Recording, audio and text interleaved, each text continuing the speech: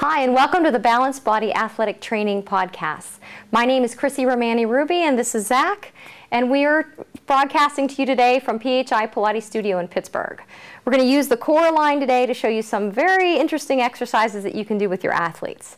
This particular exercise I like to use with athletes that have flat feet, arch problems, or maybe plantar fasciitis. It's also really good for those that are rehabilitating from ACL injuries or that may have medial collapse during a squat. Not to mention that it's also good for all of those pelvic floor muscles, so it's great for SI problems and low back problems as well. So we're going to have Zach step up, but I'll show you how I have this set up once he gets up there, okay? So we'll just let him use the gondola pull right now for balance.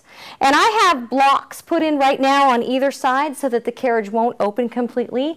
You can eventually take those out if they have that kind of flexibility, or let's say they're an ice skater or a gymnast and they need that kind of flexibility. For Zach, I've limited his motion to keep him protected. We're going to have a yellow elastic on either side to keep the tension. We're going to keep the hips in slight flexion and also zip up the jeans or try to pull the pelvis into a little bit of a posterior tilt to keep the abs on. Now, Zach shouldn't need the gondola pull for this first one, and we're going to have him just try to draw his legs together.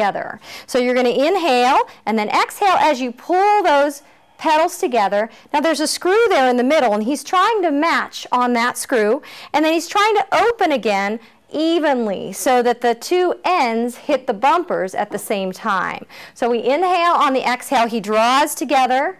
We're using adductors, we're using deep abdominals. He pulls all the way together.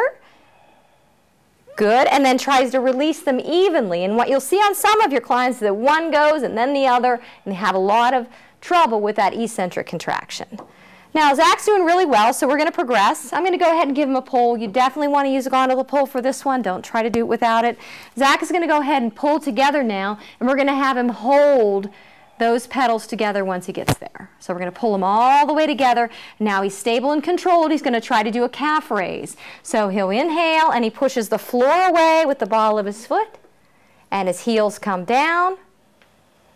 Good, and then go ahead and try to open.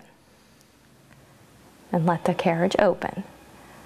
That's it, and we'll do that again. So he's going to draw together. Now you could have them hold and do several calf raises, or you can do it like we are, where we're letting him come out and take a brief rest before he does another calf raise. He's going to hold, he lifts the kneecaps, presses up.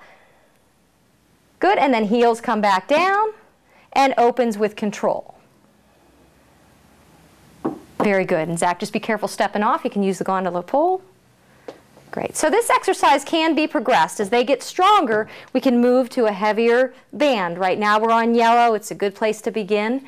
You could also try doing it like I said, where you hold together and do several calf raises in one string instead of giving them that little break in between. I hope that this exercise will be useful for you and your athletes, and we'll see you at the next podcast.